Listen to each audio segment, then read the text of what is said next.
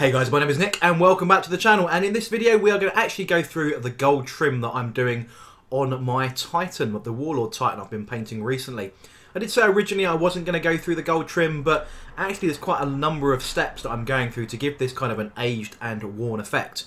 And in this tutorial I'm going to show you exactly how I go about it. So let's get straight into the video.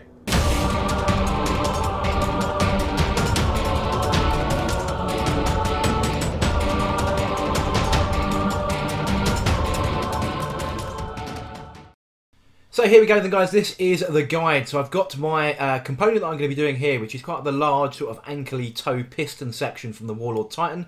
I've already done the blue work on this. This is all about the trim. So I've got a number of paints that I'm going to be using. Now there are two options for the base coat. One is using a tin, so I've got tinny tin there, and one is brass, and I've got brassy brass. I'm actually going to be using the brass for this. The next is the magical no skill talent liquid, which is Agrax Earthshade. Then I've got Vallejo liquid gold. Now this is almost like a polishing kind of gold than it is a paint gold. Then we have Reikland Fleshshade. Then we have some black paint. So I've just got a standard bit of black there from Vallejo, but any Games Workshop, whatever. Then I've got Games Workshop's magical Retributor Armour gold. And then optionally chainmail silver. I'm not actually going to use the chainmail silver for this, but feel free to do so to add that extra bit of effect at the very end. The first thing we need to do then is to paint all of the trim in a brassy brass, or if you're going to go a slightly darker version, then you would start with tinny tin. So I'm just going to thin this down a little bit, and then I'm just going to apply that to all the trim. Now, I'm not going to show you every single section of this, because all you've got to do is go around the component that you're doing, and then just paint that in the relevant colour, in this case, brass. So I'm using I think it's a 1 brush for this. But obviously you need to adjust your brush size depending on the size of the component you're painting. So I'm just going to go around. There's quite a lot of thick trim on this, as you can see just from that bottom panel already. There are some grooves in this as well, so I'm going to lightly brush over the top of those to ensure that the black prime sits in the recess there. So that will be not painted, that will just sit as a natural shade.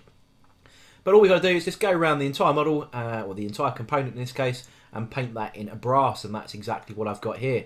Now, I'm not going to paint too much of the details on the underside because you literally cannot see any of it once it's been stuck to the model. Once that's all dry though, the next thing we need to do is that magical paint, or the magical shade that is Agrax Earthshade. I'm going to go over the entire brass section with this colour, and then leave that to dry pretty much. And then once we're done with that, we can move on to the actual gold. Now, as I said at the start of the video, this is liquid gold. This is slightly different paint than you're used to. This is actually a paint that actually is made from a synthetic resin and metallic pigment. So very different to your typical acrylic, and you need to thin it with alcohol if you're going to do that, and you need to wash your brushes in an alcohol solvent like white spirit. But I'm going to be going pretty neat with this, and we're going to be kind of dry brushing, but kind of using, it's difficult to see. If I'm going to show you on the video here that it's a little bit of a dry brush, but I'm actually going to use some of the flat side of the dry brush to almost like polish it on, as you can see I'm doing there. And all that does is sort of buff up this this pigment that's within this type of paint, and then gives it a really good polished shine. You can see that coming clearly there. If you look at the comparison between the brass that's been washed with Agrax Earthshade and the bit that I'm now polishing up. When we get to the rivets, I kind of dry brush over that a little bit, so you still get that shade still caught around some of those recesses.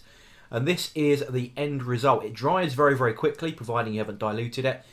And even if it's not 100% coverage over the previous base coat, that actually works to act in favour for this aged effect. But you can see there, it's looking pretty damn shiny. If you wanted a brand super spanking shiny gold thing, this might be the stage that you kind of leave it at. But we're going to be aging this up, and Reikland Fleshshade over gold is absolutely magical for this, and that's exactly what I'm going to do. Now, there's two stages to this. The first is a pure Reikland Fleshshade wash all over this gold, and that really does, in my opinion, make gold look a bit more realistic. So, not super slapping it on, just pushing that paint around, especially around the recesses and around those rivets, to give that sort of slightly tarnished gold look.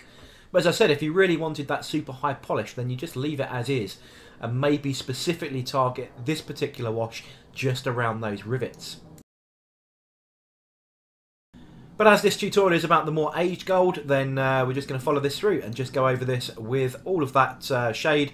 And then once we're done, this is the effect. It doesn't look great when you're applying it, but once it dries, you can kind of see the effect here. It's really toned it down, taken that shine off of the gold, and just applied that sort of first filter over the top of it to make it look a bit more dated. Now we're going to rinse and repeat that process, but we're going to add a little bit of black this time. So this will darken down that shade, and when that goes around all the rivets and so on, it really does begin to make it look that much older. So let me just move my paint up into the camera so you can see the sort of ratio that I'm going for. So I'm going to get quite a lot of this Reikland Fleshshade on my painting palette here, and then I'm going to add the smallest amount of black. It's really, really tiny, so I'm going to apply that separately so I've got control over how much I'm going to put in. And I'll take sort of about half of it there. Is that enough? But you can see immediately how it darkens down. I'm going to take a little bit more there, but you can see that immediate tone change to the original colour, which I'll just get a bit of original colour just so you can see the shade difference. You can see how bright that is compared to that dark pool that we've created with just a tiny amount of black paint. So you can experiment with that. You can change the tone of that with a bit more black if you really wanted to, but this is good enough for me. So we're going to repeat that process we did, and we're just going to go all over the gold / brass / Reikland Fleshshade trim, and this will really darken down, especially around the rivets, and it would kind of leave, you know, it would change the tone again of the gold into something that bit more old. So we're just going to go around the rest of the model and tidy up all that bit of trim, and we're pretty much done on the shade parts.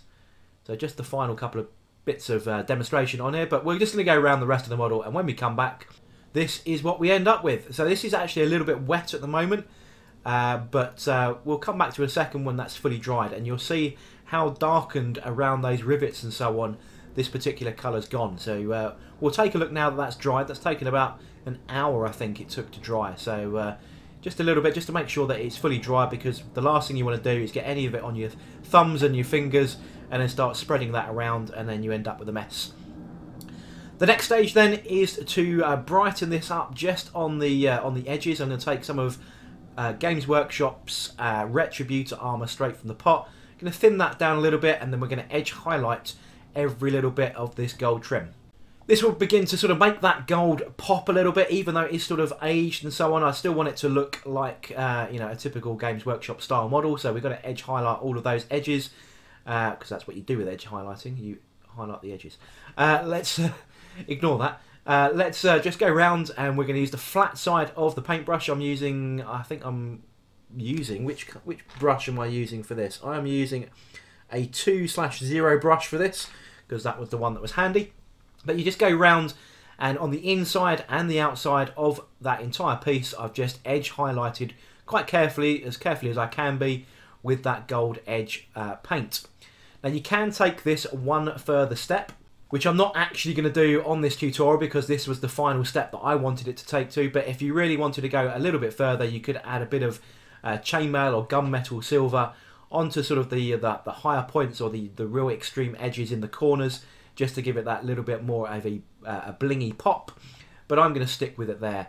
And as you can see, I've done 2 more of those toes, and just as an example on a larger piece here, I've actually done it on this large Warlord Titan thigh guard. So you can see that the technique is applicable to pretty much all of the surfaces that I've done here. So there we go then, guys, that is the gold trim finished, or the tutorial finished. I've got a lot of gold trim going on this thing, and this is just the legs so far. So I've got all the weapon trim, all the shoulder and body trim. Everything else is going to be exactly the same style. But I'd love to know in the comment section what you think. Do you think this is a good method of doing it? Have you got an alternative?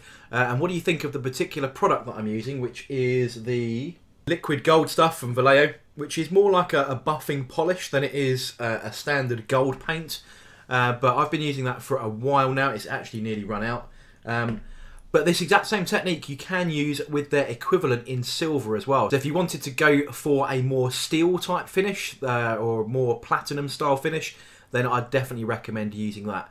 But thank you very much for watching. Hope you learned something new. And if you did, don't forget to like, comment and subscribe. And I shall catch you guys on the next video.